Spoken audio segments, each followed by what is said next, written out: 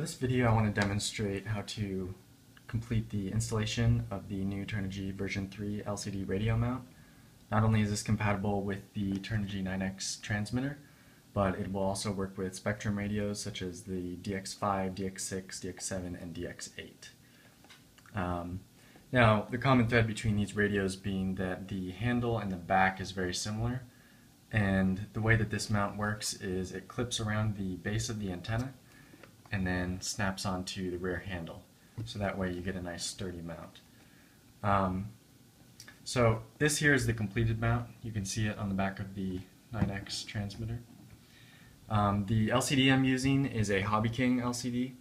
It's the 5.8 gigahertz diversity monitor. It has 2 antennas on it and dual video receivers inside so that you can switch between different signals. Now, this radio has been modified so that it uses a lithium polymer battery, and it also has an FrSky module. Now, this is a mod that you can do to your radio, either purchase it and with the stock module remove it and put the new one in, or you can purchase it modulus. I'm not going to go into that in this video. That's something that I've described in other articles that you can find on my website. But the idea being, depending on what your radio, how it's set up, the antenna may or may not come out through this port. But it doesn't matter either way, it should work just fine. However, for mine, since there is no antenna in that port, I instead have a power cable for the LCD, and that just comes through, loops around, and plugs right into the side here. Now, the radio mount has slots in the side so that you can use Velcro straps or zip ties to mount other electronics. If you're not using the diversity monitor, or maybe you're using a monitor that does not have built-in receivers, then you can use this back surface here to wrap a piece of Velcro around either the video receiver or the battery. It's great to be able to power the monitor off of your radio's own battery, that way you don't have to have a separate battery, but for some people it might just be easier not to modify the radio, and therefore you can use these back strap mounts to secure the battery or the video receiver. Now, the mount has been designed to work with a bunch of different monitors. One of the common mounting styles for these monitors is to use a channel in the back, such as this one. Now, this channel can either have a nut with a bolt, and that acts as the nut trap that cinches it down to the back of the mount, or you can secure it with a bolt at the bottom. With this mount, one of the provided mounting styles is this channel piece here. And this channel piece will slide right into the back of the monitor. And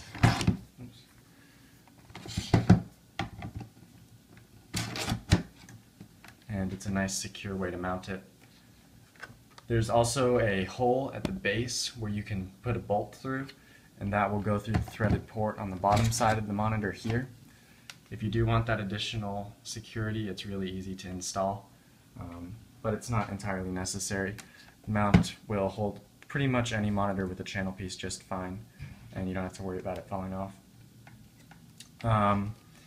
The only difference between the 9X radio mount and the differences in the Spectrum mount are the two pieces in the center here between the two panels which hold the antenna in place.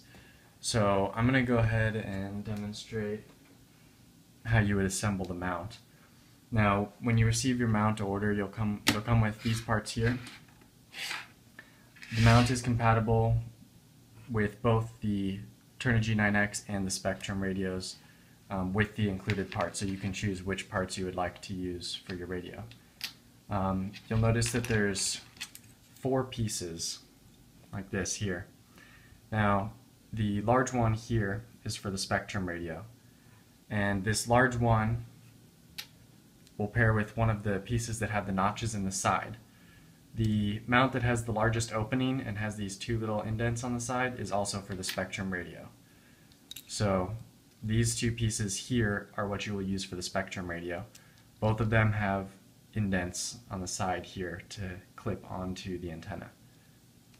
If you're using the Turnigy radio, you'll use this flat piece that has a surface right here that's sunken in for wrapping around the top of the antenna, and then you'll use the other piece here which has no indents and it's also smaller in diameter. Now once you figured out which one you're going to use to mount your radio with, you'll take one of the side pieces, such as this here, and you'll notice that there's grooves in all of the sides where you'd want to attach all the pieces. Now for assembly, I recommend using CA glue and accelerator. This is the CA accelerator that I use. This way you don't have to wait for the glue to dry, but you do have to be careful because it will dry very quickly, so you only have one chance to get it right. Any CA glue should work, but I recommend using the thickest kind that you can find. This is thick CA glue as opposed to medium or thin. Thin may not work, but medium will definitely work just fine. Now the process for doing this is generally you would take this piece here, and this is the back plate for the monitor mount. Now if you choose to use the channel piece will simply clip right in place. And you want to make sure that it's flush on the back side, and the back side will also have two indents, two rails along the side.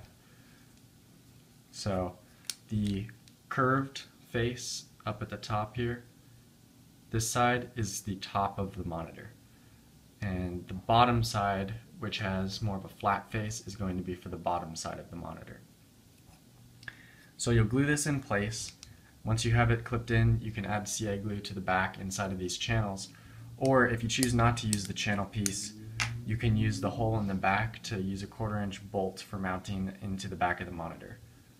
Those are two of the different options, the third being the bottom mounted bolt, and the fourth being you could simply put some adhesive Velcro or some sort of double-sided foam tape on the back of this and mount the monitor directly to it.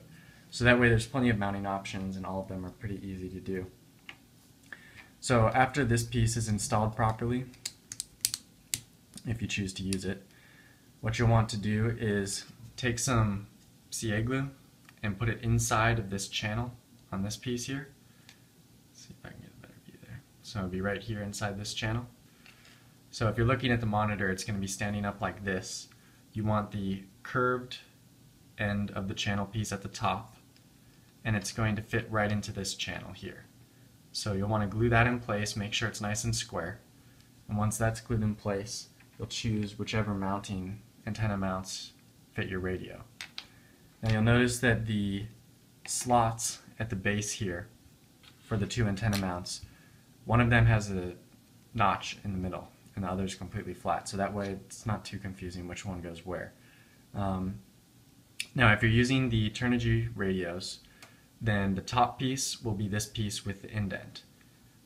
This indent needs to face downward because it's going to go on top of the antenna rings at the bottom. So this indent should face downward, and this piece can go on either way, and it'll face right there. The openings for the antenna need to face towards the back of the radio so that it can be slid on properly. Now once those are glued in place, and this piece is also properly glued in place, the final piece that you'll want to include is the bottom mount. And this mount here has a little 90-degree angle piece right there. You're going to take that and just punch it into the slot at the bottom, just like that. And make sure that you rest it on a table and it's completely flat. As with all the other pieces, you want to make sure that there's a perfect 90-degree angle. So with all the pieces in place and glued together, you're going to take the second half of the bracket, and that'll simply, you'll add CA glue into all of the channels, and if you want you can use accelerator on the other pieces, and then that'll simply just glue right on top. And then you'll have your two halves of the monitor mount. So the completed monitor mount will just slide around the antenna and clip on in the back. It's a pretty easy setup process, and then you can choose which mounting style you would like to use with the radio. Now another thing worth mentioning is the how you would mount the spectrum pieces. As I said, it comes with two different sets of pieces for mounting to the antenna. Now this piece here is the piece with the larger diameter ring and the two indents on the side, and here as well. This is the bottom piece for the spectrum radio antenna mount, and that'll go right there with the hole facing to the back. And the top piece has a large surface extending outward, and this surface will go down. So when these two clip together, it should look like a solid piece that goes completely around the monitor mount, just like that. Now they can be glued together on top of each other, but it's only necessary that they be glued into the side pieces. If you do want to glue them together like this, just make sure that you have them aligned perfectly in order for it to work. And with the Spectrum radio, the final assembly process is just the same. It slides onto the radio. These two indents here will make sure that it clips onto the antenna securely, and the clips in the back will clip onto the handle of the radio. Now, I think that's about it for the assembly. One thing worth mentioning is that these parts are all 3D printed, and with the 3D printed parts, you have to be careful because if this mount is left in a car, say, something that's upwards of 130 degrees Fahrenheit or more probably for a long duration of time, the parts will start to warp. So you don't want to do that.